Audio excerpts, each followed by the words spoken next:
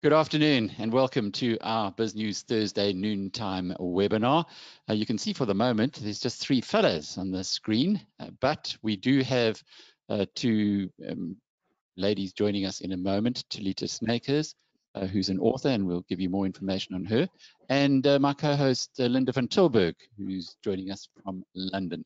They'll be with us in a little while.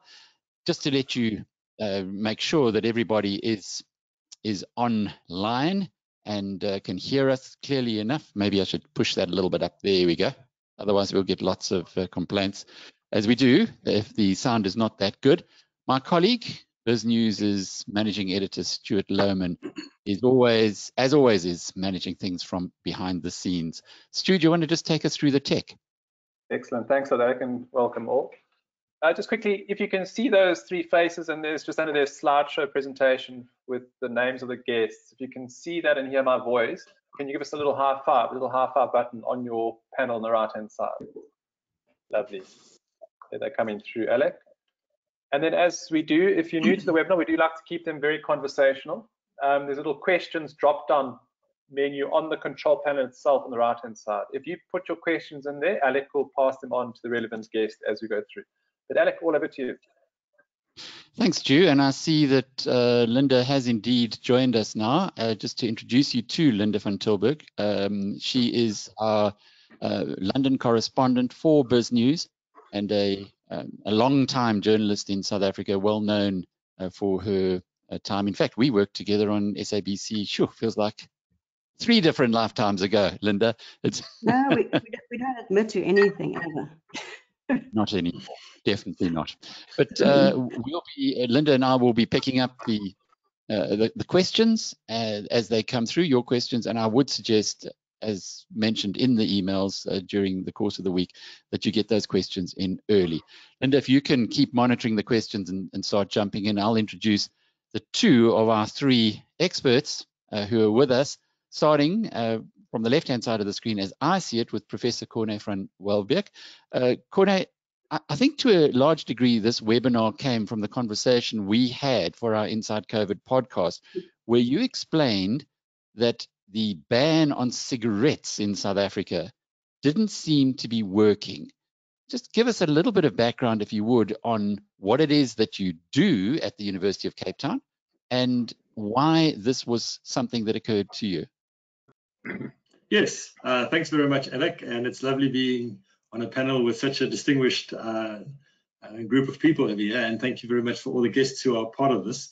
So I'm a professor of economics at the University of Cape Town, so I teach economics, but the other part of my job is to run a research unit called the Research Unit on the Economics of Excisable Products. So we are particularly interested in tobacco control, in alcohol policy, and in sugar-sweetened beverages, and we take it from a public health perspective. So we are independent of the industry, we're independent of government, and basically we ask questions and we try and look into the academic aspects of these different 3 products. So of course, over the past 2 months, the ban on the sale of cigarettes has caused a lot of controversy. And what we found is that anecdotally, there were lots of comments of people being able to buy cigarettes on the illicit market, that the prices were going up extremely highly, and everything else. And we did a survey, and the survey we did was from the 29th of April to the 11th of May. So it's becoming already a little bit dated, even as we speak. But we came up with some really, really interesting results. So we did an online survey. Of course, online surveys have got some bias in the sense that they tend to target somewhat higher than average income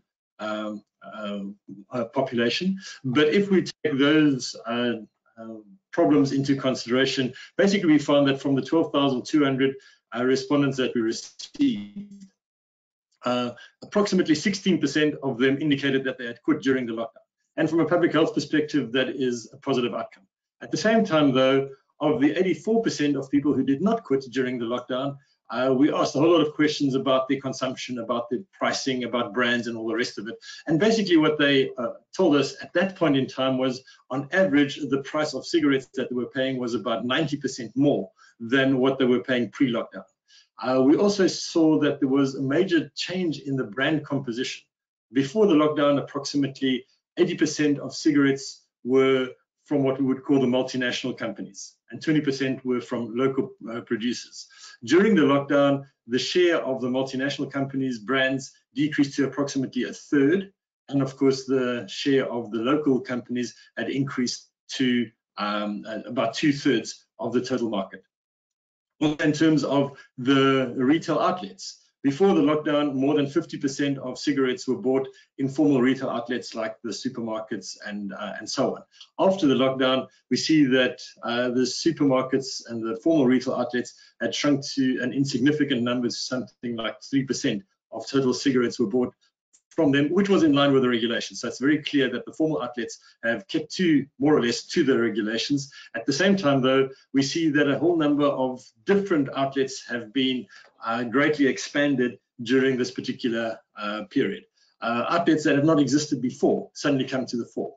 WhatsApp groups, online purchases, buying from friends and family, buying from acquaintances suddenly become very, very important. Also, a number of people have indicated quite clearly, now I bought my cigarettes from cigarette smugglers, from drug dealers, etc. Something like 4% indicated that they have been purchasing their cigarettes from those types of outlets. So we see that the structure of the market has changed very, very dramatically over this time period.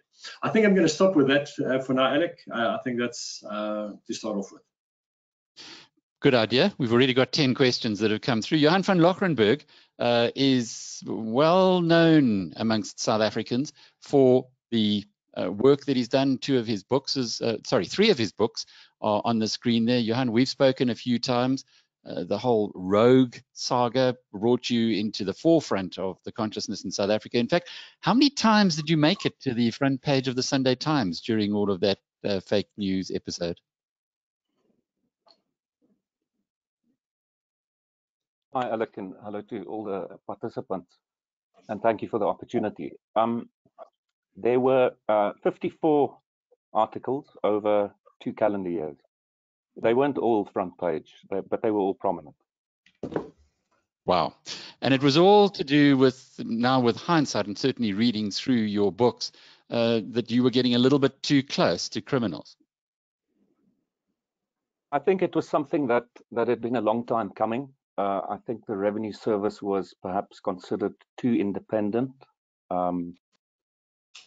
and perhaps a threat to too many different camps and parties who began to coalesce. And you know, if it wasn't that little unit, it would have been something, because I think that the Revenue Service was just one more government organ in the bigger state capture project that had to fill. Has it surprised you the amount that's come out in the, you talk about the state capture project, but in the Zondo Commission and so on? The disclosures certainly have shaken many citizens who weren't as close to the action as you have been. But to you? No, not at all. No, I'm still waiting for the earth-shattering stuff. And I might make an appearance too. Let's see. When are they going to start again? I have no idea. So as lockdown, I suppose, is one of those things that has put even the Zondo Commission on hold for the moment. But Johan, your latest book on tobacco wars, just take us through the plot, if you like. Well, there's the broad plot in as much as how different individuals and groupings involved in the tobacco industry in Southern Africa, to one extent or another over time,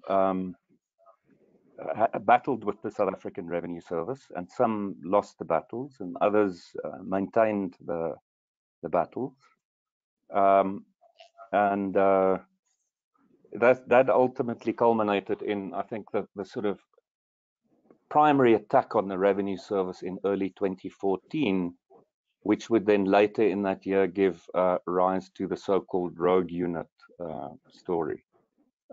It wasn't that at first. That only came into being towards the latter half of 2014, when these interests began to overlap with those of the people involved in capturing state entities. So that's one part of the story. The other part reflects on the history of the tobacco industry and its peculiarities within the South African market, especially this dynamic that you don't see everywhere in the world, but is prominent in South Africa, and that's the so-called big versus small, multinationals versus a host of local companies. It's fairly unique, the dynamics in South Africa in that respect. And then, of course, you know, I elaborate on particular characters and well-known people, and I give insight into why I believe that, you know, not all of them are angels, as some of them claim to be. You and I have had this discussion before. It's a matter of scale and sophistication, and you know, the effects of what they're up to. And so it's a reflection on that, and then, you know, ultimately I make some predictions, which so far I'm happy to say I've been right. Well, we are, I think, joined by Telita Snyckers. Telita, can you hear us? Alec, I can hear you. For some reason, I can't get my camera to work, so I guess I'm maintaining an element of secrecy, and I'll hide behind a blank screen for the moment. Well, I think the secrecy is now out because I've got a little slide on screen. But as Johan was telling us, and my goodness, the questions are coming through thick and fast. So we're going to be picking up on those in a moment.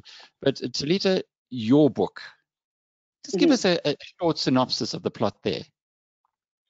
Well, so very briefly, I started doing some work on supply chain security around commodities like tobacco, fuel, and alcohol. And what really struck me was the extent to which big tobacco companies, multinational tobacco companies, were involved in the smuggling of tobacco products.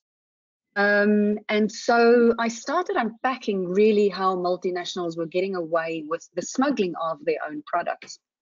And around the same time, the whole drama at SARS unfolded around this supposed rogue unit. And what I saw were really strong parallels between what I had seen internationally with the multinational tobacco companies were doing and what was happening in South Africa. And so as I unpacked what I had seen both internationally and what we were seeing in South Africa, it became very clear that big tobacco has a playbook. So they control what we think because they control what we read. They control what our politicians do. They control what our law enforcement agencies do.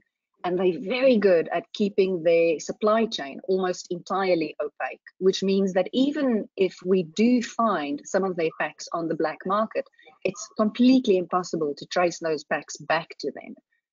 And that's why they've managed to be so successful in terms of supplying the black market. Oh, it's pretty heavy stuff. Linda, I see there are many questions. Do you want to start posing some of those to our panelists?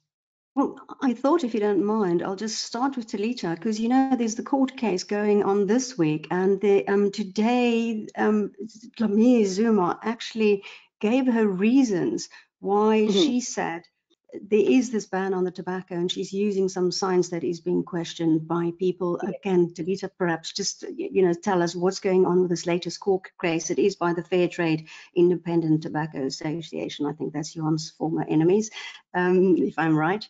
If you know, Telita, can just tell us about the court case? Well, so the court case is interesting because it was essentially broken down into two parts. The first part was that FITA wanted government to give reasons for the decision. And then the second part would turn on whether the ban itself was actually constitutional and justifiable. So we know that the minister gave reasons, and we also know that those reasons are questionable. So when you look at the Disaster Management Act, the minister actually has a number of powers, and they very specifically, explicitly mention alcohol, but they don't mention tobacco. And what that means is that government was essentially exercising a discretion, and they were limiting a number of fundamental rights. And you can only do that if you have, you know, a rational reason to do so, and also if your objectives are actually, relevant and directly related to the way in which you are curbing rights. And I think when we look at the reasons that the minister has advanced, I think they would fail to pass constitutional muster, and I think they almost certainly would fail to pass, administrative discretion muster if it did go to court. What I just saw before we came on air is that the Office of the President has apparently indicated that the sale of cigarettes will be allowed once we get to level 2. Which might make the FETA court case moot. But I do think there are real implications in terms of how government exercises discretions and how government exercises powers under the Disaster Management Act. Perhaps Quite we can interesting. pick up I'm just having a look here. She also says the reason that she suspects there's a direct link between severe COVID-19 and smoking. That's probably apparently one of the reasons. Linked to that, a question for Telita. BAT withdrew their court action. This is a question from, I'm just going to see who's that. I'll tell you now who it is. To engage with the government, and that obviously didn't work. Yes. So why do you think it's being asked? Are they not interested in taking the matter to court? Now, given that they obviously have a strong and easy case, it seems to argue. Well, that's a matter of some speculation. So I'll give you my take on it. I think for many of us, it's been a bit of a mystery why BAT would walk away from it. To my mind, there are a number of factors that potentially play into that. The first one is that BAT has historically had a fairly close relationship with government. And so, and we know that they are very good at using door openers, and we know that they're very good at using corporate spin. And so it might simply be a case of, old allies agreeing not to be too litigious with each other. But I also suspect that part of it might be that BAT realizes that it could potentially be on the back foot. We know that the BAT factory was raided 2 weeks ago. We know that BAT is facing some challenges from SARS in terms of both income tax and customs evasion. And so perhaps BAT realized that taking government to court might potentially expose some of its dirty dealings. But as I say, this is pure speculation on my part. I don't think any of us really know for sure why they let their court case go. Why that was a question from Mark Linda, can I just pick up here, please, with a question from Tim Elliott. He says, with so much information in the public domain about the illicit or illegal tobacco trade, why has no action been taken through the justice system, i.e. police, SIU, NPA? Johan, you want to have a go at that, and also perhaps some of the questions that Linda posed to Telita? Yeah, sure. I mean, the answer to the first question is pretty simple. We live in a developing state with a particular history, and so first and foremost, in 1994, when we became the first, a proper democracy.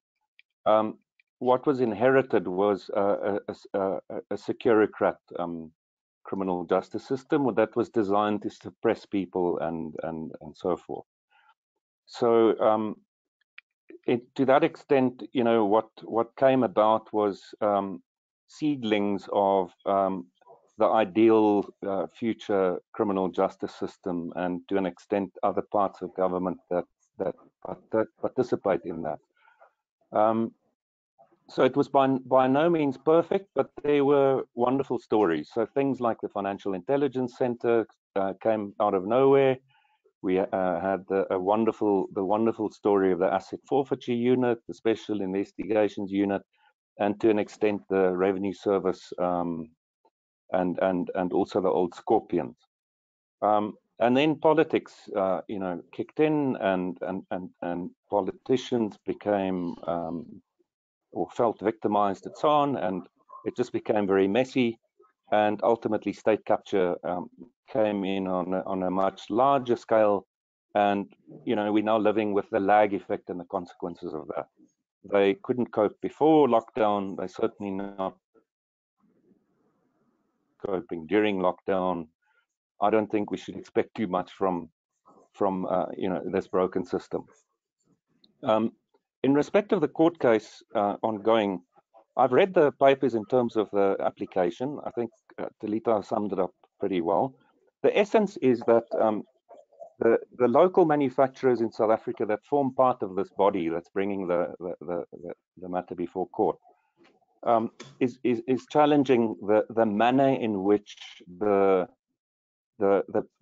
ban in the trade of cigarettes came about. So it's a challenge on process and the rationale and logic and reasons why there's this ban.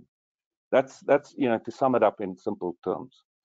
I think it's unfortunate that we have to get to court in order to now as citizens see the reasons why our government imposed prohibitive legislation on us. We didn't see that with the Spies shop negotiations, when lockdown started, and we didn't see that with the taxi industry negotiations. So that's it's an interesting dynamic, because the approach by government towards the tobacco industry is completely different. There seems to be no appetite to seek midway. And ultimately, I think it's going to be a question of, to what extent. It's certainly a matter of national importance. It's for me a pity that it concerns cigarettes, but it so happens to be cigarettes now that's brought us to this point. We're at a place where we've never been before in our new constitutional democracy, and whatever the outcome may be, it should be a win for us because it'll give us clarity. I'm not going to speculate on the merits and so on. I just think it's unfortunate that now that the reasons have come, that if there were good reasons, why didn't they just give them to us up front? And maybe there would have been no need to go to court. Maybe we would have supported government in the ban. So that's kind of in a nutshell what I'll say in respect of that. Brilliant. We're going to be going to questions, and Linda, I'm sure you're reading through them there because there are many that are available. But I'd like to just throw the ball to you, Corne, because there is a question here from Roy Harrington who says, how much tax did the government lose since the lockdown period? I know you've done the research on this. Mm-hmm. Yeah, thank you for that question. So the government aims to collect approximately 14 billion rands per year from tobacco taxes. So you can work it out, that's in the order of about 1.1 to 1.2 billion billion rand per month that the government aims to get. There is a fair amount of seasonality in how that money comes in. And typically we find that at the beginning of the financial year, you tend to find that the amount of money that the government collects is somewhat less than what it collects towards the end of the financial year, simply because they try and front load the payment of the excise taxes. But if I were to take a guess, I would say that we can work on approximately R1 billion being lost per month for the period that the lockdown is in place. If one looks at that from a sort of a global government perspective, tobacco taxes comprise approximately 1% of total government income. It's not nothing, but it's also not that the economy turns around the tobacco industry, as is sometimes being proposed by the tobacco industry itself. Linda? Here, I don't know, it was said, where is Mr. Rupert? Well, implying that, they have a large share in BAT. I don't know if anybody can answer that. Well, BAT is a public company. People own shares. I happen to indirectly have shares in BAT through my retirement annuity, and I'm having a devil of a time to get rid of them. But it's essentially it's actually duly listed on the London Stock Exchange and the Johannesburg Stock Exchange, and it's got a market cap of around 1.7 trillion rand, which is more than the annual revenue take of the country. Yeah, so I do know that the Public Investment Corporation, Telita, can just help me with the numbers, but somewhere around 30 billion rand in shares held by the PIC. Here's a pro tobacco ban question. Sorry, possibly. Linda, let's just let Telita answer that one if you don't mind. Okay. Telita? Well, Johan was actually spot on. So it's 29.2 billion rand of our pension funds that are sitting in BAT. But why this focus on Johan Rupert? His involvement in BAT surely is so remote now and so small that why would he be personified as the person who is controlling or pulling the strings at BAT? It seems the last thing in the world that he'd want to be doing. Well, look, I mean, if you go way back to the 1940s, Anton Rupert back then decided to start getting into the manufacturing of tobacco. So he invested £10 and started the Rembrandt Group. And then in 1988, his Rembrandt Group effectively became Richemont, right? So his £10 investment turned into 10 billion. And then Rembrandt and Richemont ended up consolidating their tobacco interests into Rothmans International. And when that happened at the time, they were controlling 93% of the legal tobacco market in South Africa. And that, in the end, was ceded to British American Tobacco. So perhaps it's kind of a long-winded way of answering what Mr. Rupert has to do with it. Yeah, I could just add, if I may, Alec, that Telita is absolutely correct. It's got a particular history, and I'm assuming, the nature of your show is such that I'm assuming most people will understand the difference between a multinational and a locally owned business entity. They're structured. BAT is actually a worldwide group. They've got over 50 different BATs in different parts of the world, in different countries, and another, I think, 122 linked entities, and different structures of ownership and shareholdings and so forth. And the only thing I'll add to that is that the £10 business that started was actually named Voorbrand. Yeah, it was somewhere in the 1940s, and I think it's perhaps, the Rupert family or Mr. Rupert or whatever, perhaps he's one of the big individuals that hold shares in BAT, and because of the family relations. But BAT is owned by shareholders, and depending on which BAT you look at, because there's what I call the mothership BAT PLC based in London, that pretty much control this worldwide network. They don't manufacture cigarettes at all. And they haven't paid much income tax in the UK for many years. And in fact, they pay a ridiculous amount. And I think Telita can speak to that. But they hold things like the patents and the trademarks and the agency agreements and so forth. And South Africa is just one of the BATs worldwide. If anybody's going to survive a lockdown of any kind and a ban that comes with that, it's going to be companies like BAT, because they can survive by cross-subsidization, or they certainly, the worst that can happen to them is that they have to shut down their factory in Heidelberg. But BAT won't go away because because government temporarily bans the trade and sale of cigarettes. Let's get it's our local guys that'll disappear, and that's my concern. Is that let's get to the nub of Johan, the nub of Telita and Corne, which is people are still smoking. Government is not getting its excise duties. Cigarette packs are selling for more than they were before. And clearly somebody is pocketing a lot of money and a lot of profit. And I'd love to hear your views, the three of you, because that's the question that most people in the public have. Why has this been allowed? Corne, you want to start off? So if I can start. So in our survey, we asked people how much did you smoke during the lockdown relative to before the lockdown. And most of the people indicated that they smoked somewhat less during the lockdown, simply because of it's becoming so very expensive. But that wasn't all that much. It was about a 10% reduction in average consumption per person from before the lockdown till during the lockdown. If one looks at the volume of cigarettes that have been sold, at least during the time when we did our survey, those volumes are very, very substantial. So the question that one needs to ask is, where did those cigarettes come from?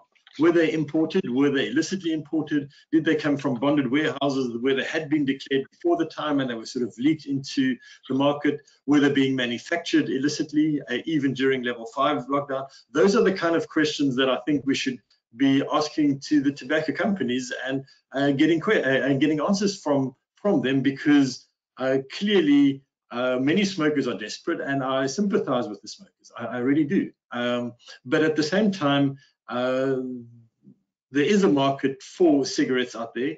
The prices are skyrocketing on a daily basis. During our survey, we found that the prices were increasing by 4.4% per day during that time period, and we have every reason to believe that past our survey period, the prices have been increasing even more.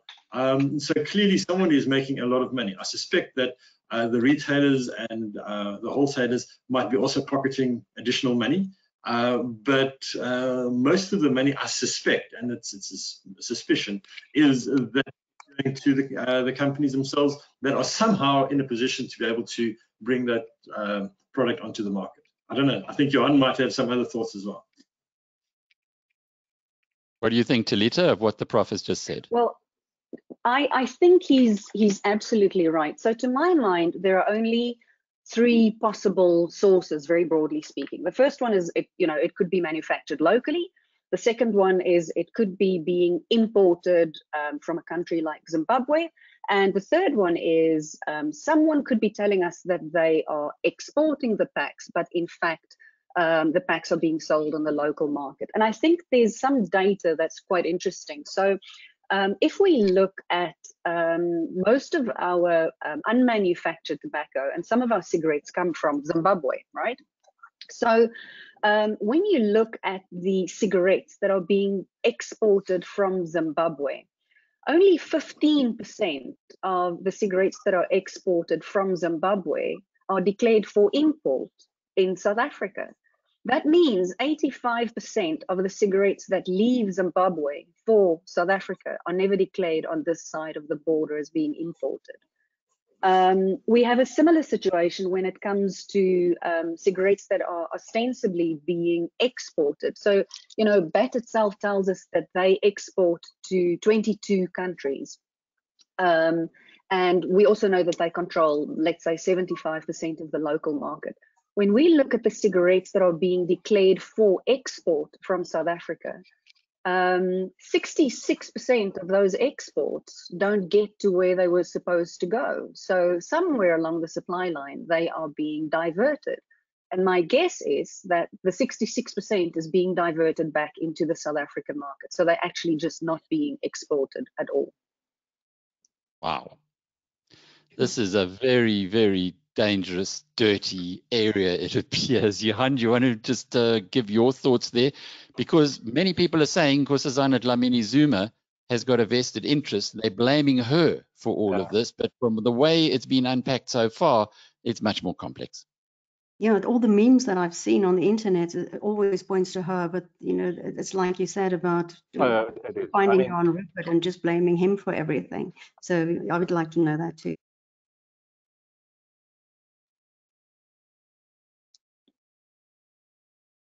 Yeah, Alec, I mean, let me just say this. I think Telita's book should be read by as many people as possible, because it gives a complete world picture over a very long period in time of the tobacco industry.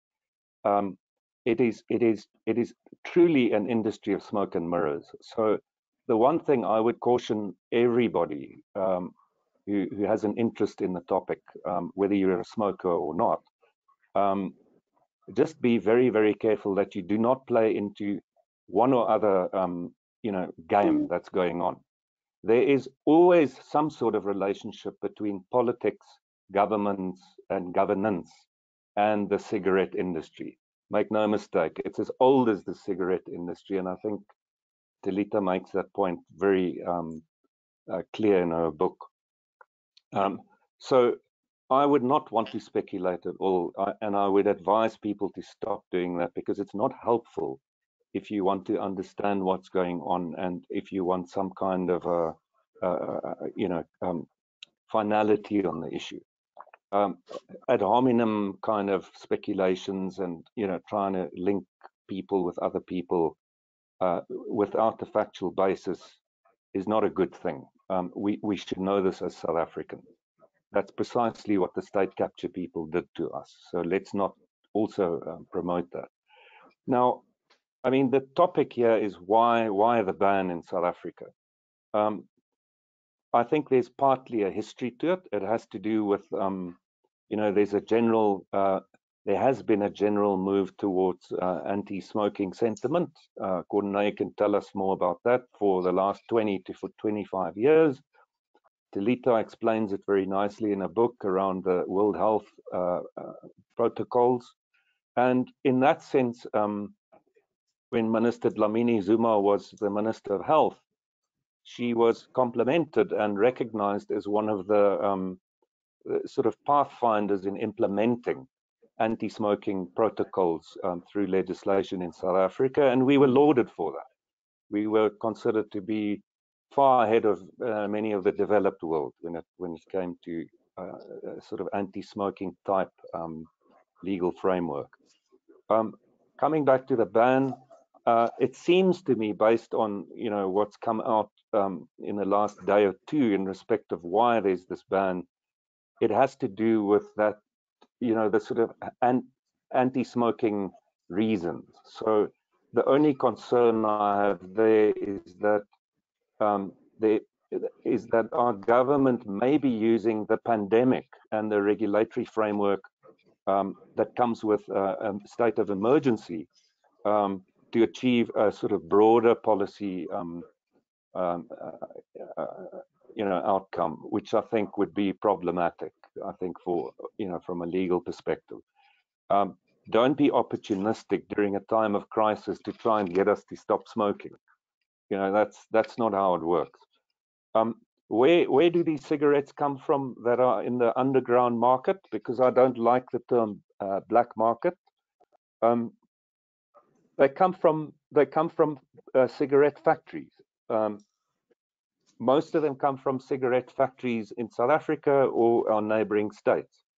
I always say that the brands tell a story, so it depends. If you can show me the pack of cigarettes, then I can look at that pack of cigarettes, and then I'll be able to tell you if it's old stock, new stock, counterfeit stock.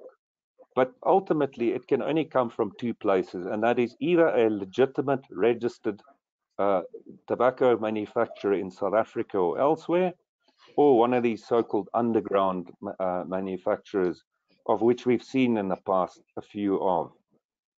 These are these machines that operate in sort of abandoned warehouses or underground and so forth. And then there are multiple people along the value chain, from the point where they leave the factory right up until the point where they end up in the hands of a smoker. Now, excise tax, which is the largest portion of loss to the government, and which is the largest portion of the cost of a pack of cigarettes, in South Africa, somewhere around, Corne, what, 17 rand? 17 rand and a bit. Yes, 17 rand and a bit. Rand and something. Okay, so that's, and then it costs somewhere anything between 1.50 rand to 3 rand to manufacture a box, and everything else is then cost plus profit. So what's happening now is that everybody, from the worst possible criminal gang that you can imagine, to the worst possible transnational organized crime syndicate, to your innocent mom and pop entrepreneur, to your spaza shop, everybody's in on this game, because there's a demand of around 7 million people who are hooked to this thing, and they can't get their fix. So they're just running around, and everybody, it's Wild West out there. But excise tax itself is very similar to value-added tax. So the taxes theoretically get paid at the point of manufacture, and then that gets passed along the sort of the wholesale and retail chain right up until the user. So effectively, what you're looking at now is you're either looking at old stock or illegally manufactured stock, either within legitimate companies or underground factories. And you know, then there are different scams, like Telita alluded to and Corne alluded to. Like, you know, now suddenly they can all manufacture for export. So I can guarantee you, and I hope that our revenue service is now, you know, put their people on alert at the ports of entry and the police and the army at the border posts, because whatever's going to be exported, a hell of a lot of that's going to just simply be round trip or ghost export. So, but it really depends. You've got to show me the pack, and then I'll tell you. And the last comment I'll make, Alex, sorry I'm taking very long, is that I have seen new brands that I've never really seen before on scale, or in some cases at all, that are suddenly available in South Africa. Now that's purely, they've been smuggled in. It's as simple as that. What's the link? There's a question here from Martin Ari. What's the link between Nkosazana Dlamini-Zuma and Mazzotti? I see that she's denied that he's a friend. Do any of the three of you know how to answer that question? Yeah, because it's all over. The rumors are all over. Telita, we've both spoken to him, so you can take this one. If there's something to add, I'll add.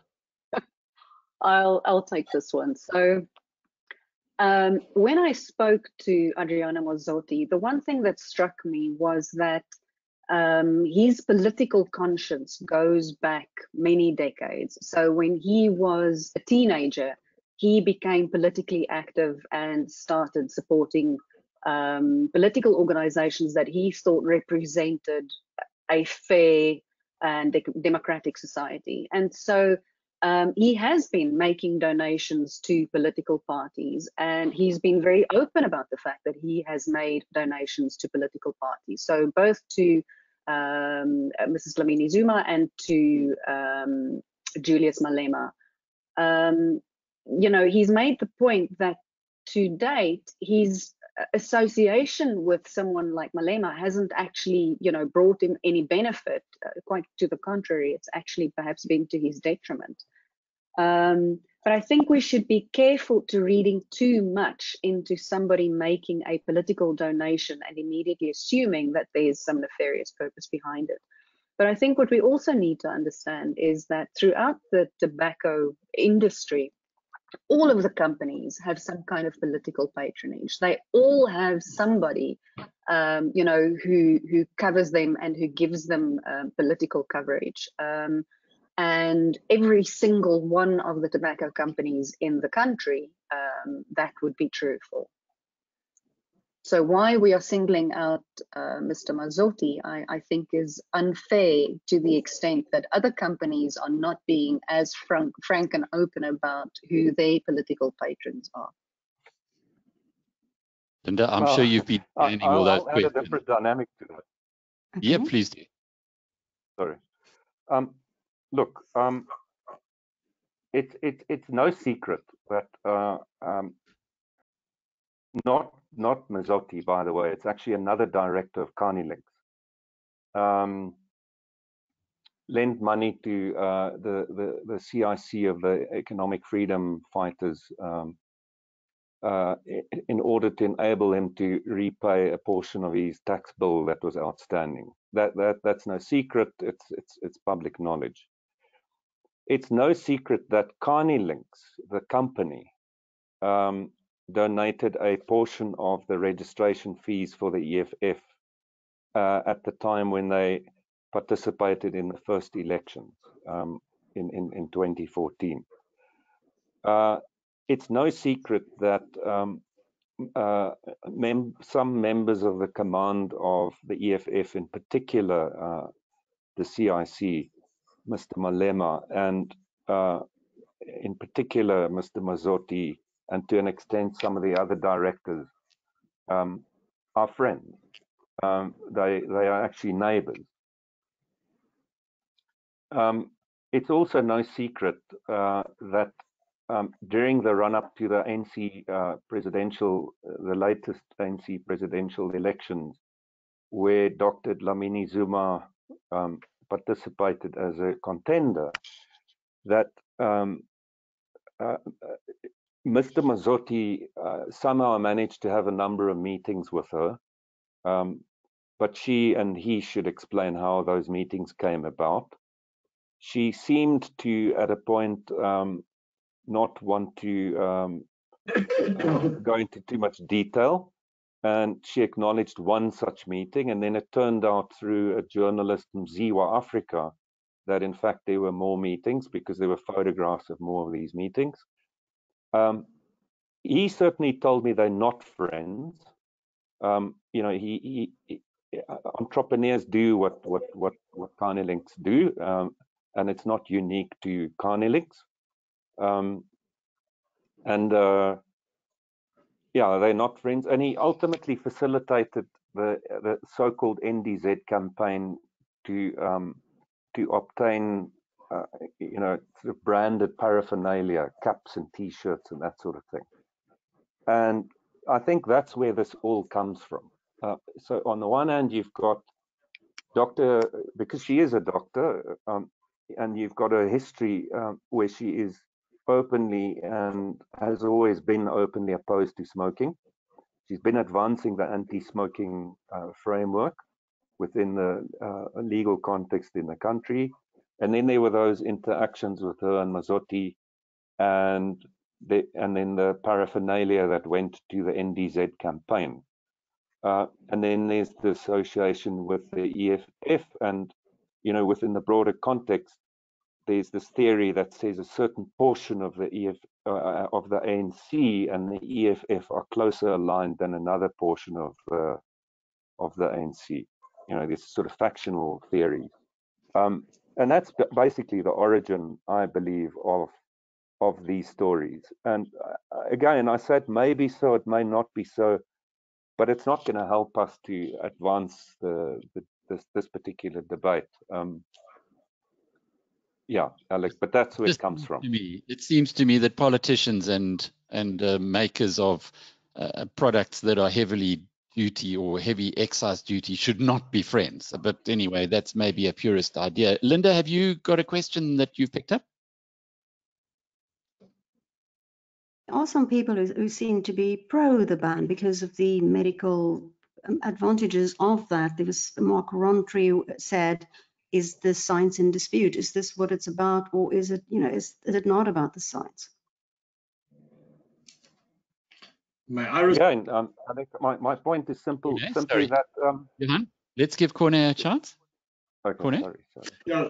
So in terms of that, I think that the medical science, it can be argued both ways. So there have been a number of studies that have suggested that being a smoker makes COVID-19 worse as a symptom, but at the same time, there have also been some studies that suggest that it might be actually giving some form of protection, having nicotine in your body, providing some form of protection. So the point is that from a medical point of view, the case is clearly not one either way. It's not obvious. That doesn't mean to say that we should all start smoking to protect us from COVID-19. Nobody is saying that in the medical community. But at the same time, it's not as obvious from a medical perspective as what the link is, for instance, between lung cancer and smoking. Our research findings suggest very clearly that if one just looks at the economic implications, this thing is not working. We are not passing a comment about what was the rationale and what was the effectiveness of the initial lockdown. I think one could argue quite strongly that the initial ban on sale of cigarettes for the first 3 weeks, even the first 5 weeks, was probably a good thing. And it was a good thing from a public health perspective, also because we did not know what the public health impact was of COVID-19 on smokers. There's been a lot of research that has been done over the past 8 or so weeks that are coming with some at least provisional and some initial results that we had not known 8 weeks ago. So I think the government was correct in taking the precautionary approach by banning the sale of cigarettes on the assumption, at that point in time, quite reasonable, that people who smoke cigarettes are more likely to get COVID-19 and get worse forms of it. The fact of the matter is that economically, this thing is just not working. And if so many people are buying cigarettes, it's entrenching a illicit market deep into our system. And if I can just quickly talk about illicit trade in South Africa, long before COVID-19 crisis took hold, we reckon, according to our research, that at least 25% of the cigarette market in South Africa was illicit. It was probably in the order of between 30 and 35% in 2017 and 2018. It probably came down by about 6 to 8 percentage points in 2019 as a result of good work done by South African Revenue Services. The issue is that South Africa does have an illicit trade problem, irrespective of the pandemic. What's happening now is that the illicit market is becoming increasingly well established. They're learning new tricks, and many people are able to buy cigarettes at this moment in time at very high prices, but after the lockdown and after the ban is over, we presume that there's going to be very, very significant price wars between, on the one hand, the multinationals, and on the other hand, the local manufacturers, as the multinationals are going to try and claw back some of the losses that they incurred during this period. Telita? Yeah, I agree with Corne in the sense that whether it was originally, well-intentioned and whether it was originally justifiable has become a moot point, because the damage has simply become too big. And one of my fears when you look at a behavioral psychology perspective is I think so many South Africans have become disenchanted with government and feel disenfranchised in so many respects. And I think in the longer term, one of the fears is that this will be one way for South Africans to express their dissatisfaction with government. So they feel powerless, and one of the ways in which they can regain some element of control is by continuing to support the illicit market even after the ban has been lifted. So it has the potential, I fear, to become something of a tax revolt, where people simply don't want to buy legitimate cigarettes anymore, for the very simple reason that it's a simple way to express their dissatisfaction with government. Deep stuff. Johan, not such a deep question from Greg Beach. He wants to know, you're apparently a smoker. How are you managing in the lockdown, or have you stopped? No, I used to. And that's why I always say I can understand the consequence of telling somebody you got to stop now against your will. I have absolute empathy and sympathy, and it's very difficult. It's something else if you prepare in your mind that you're going to quit, and you read the book that I read on how to quit and so on. So that's, yeah. I loved what you said there, Telita, because the reality of the situation is that honest people, law-abiding citizens that I know who smoke are now breaking the law because they say it's a stupid law. And if you start getting people saying these are stupid laws, you don't know where it's going to end up. But Linda, I'm sure you've got one last question, because we are coming to the end of our hour. People wanted to know, how does it affect the vaping industry? Yeah, So, it includes the regulation reads tobacco products and related products, so it includes vaping. Mm-hmm.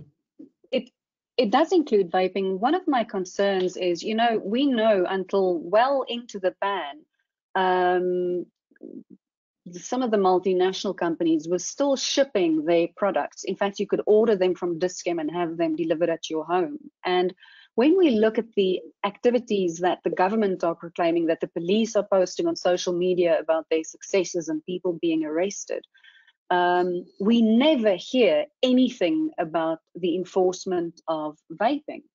I think something like 9% of South Africans have actually started vaping. Corne might have some data on that.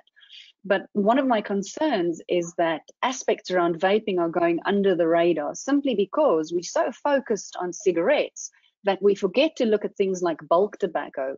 We forget to look at things like vaping. And I fear that that is precisely where the illicit, the illegitimate market is likely to grow, because it's not where we focus our attention. We're coming to the end of our program, and I'd love each of you just to have a final go at this question. An expert panel of World Health Organizations, this is from Yusuf Salaji, concluded that smoking increases the severity of the disease in people infected with coronavirus. Studies in the New England Journal of Medicine and he goes on, allowing smoking will increase the demand for ICU facilities and ventilators and overwhelm the health services. So it is another side of the coin. Corne, your thoughts on that as you wrap up with your final comments? Yeah, thanks very much, and thanks to that question from Yusuf. In terms of what Yusuf is saying, we are not disputing that. In terms of the practicality of how do we actually enforce a effective ban on smoking, that is where the rub comes in. It's not a case that we are in disagreement with the WHO report. What we are just saying is the medical evidence might be as strong as what it is. At the same time, though, we have an economic reality, and the economic and the real life reality is that people are smoking cigarettes. To the extent that the government can curb the illicit trade in cigarettes, that is great, but they're not. And at this moment in time, you hear normal people, middle-class people being able to buy cigarettes, admittedly at very, very high prices, and they are continuing smoking. Also, the other thing that I'd just like to point out is that the Minister of Health indicated that the sharing of cigarettes is a problem, and it's going to help to spread the virus. If cigarettes are becoming so expensive that people have to pay 10, 15, 20 Rand for a cigarette, those cigarettes are going to be smoked to the very, very end. They're not going to be thrown away. And they're going to be smoked by people who pick them up, the stompies, and they're going to start smoking from them. And that's a problem. Johan, your closing comments? Yeah, I want to say, let's not say it's a stupid law. It may not be a stupid law, or it may be. We don't know yet, because the responsibility rests upon government to explain to us why they've banned the trade of cigarettes and not smoking of cigarettes, like they did, for instance, cocaine or LSD or whatever. The actual possession and consumption is illegal. So I absolutely agree with the question. Nobody's disputing the health consequences, but when you impose prohibitive bans on a big portion of the population, such as 7 million South Africans, you better have things in place to mitigate the consequences, and I don't see any evidence of that. Lisa? I think Johan's hit the nail on the head. A responsive regulator would foresee circumstances like this. One of my biggest worries is that government said that it needed 2 weeks to give us reasons why they introduced the ban, and that to my mind suggests that it's almost as if they were trying to find the evidence ex post facto, trying to argue, why they'd introduced the ban in the first place. I think if it had been based on solid science, they should have been able to immediately, give the answer. And then I guess, tongue in cheek, I don't think that you can stop smoking today and be sufficiently recovered, should you be struck down by COVID virus next week. I think, recovery from smoking takes many months, many years. And so in the short term, I can't see that it's really, the best alternative for government to have introduced. Linda, your thoughts? I kind of want to know from Telita, what's the chance of the court case succeeding? In other words, or are they going to drag it out and eventually at phase 2 of lockdown, then, suddenly said, okay, you can buy cigarettes? Well, so the first thing is, I guess what's really important is we need to know by when we'll get to phase 2, because if phase 2 were just around the corner, litigation is extraordinarily expensive. So if I were in Fita's shoes, if we knew that phase 2 was around the corner, I think I would play my cards slightly differently. But having said that, I do think that FITA has a very strong chance of success. I've looked at the constitutional law arguments, I've looked at the administrative law arguments, and I actually regret not being a lawyer anymore, because this is the kind of case I would have loved to have argued, because I'm convinced FITA has a good case. Well, thanks to the two of you and to my co-host Linda van Tilburg for a fascinating hour. We have got many questions which we're going to send to our panelists and ask them to try and respond. I don't know if you've got the next few days to just allocate to answering the questions, but if you could pick at least some of them out and respond to some of the business community who have come along to yet another record-breaking attendance at a webinar. It's quite extraordinary. Linda, nice to have you here. We'll be relying on you heavily to pick up on a really interesting new subject for next week. But until then, from me, Alec Hogg, and all of us here at BizNews and our esteemed panelists, thank you for being with us. Go and buy the books. You can see the book of Telita's there. You've got Johan's books as well. And Corne, Prof, when you bring your book out, we'll tell people to buy that one too. But, thank you very much. Yeah. Being with us. Excellent. Cheerio. Thanks, Alec. Thank you.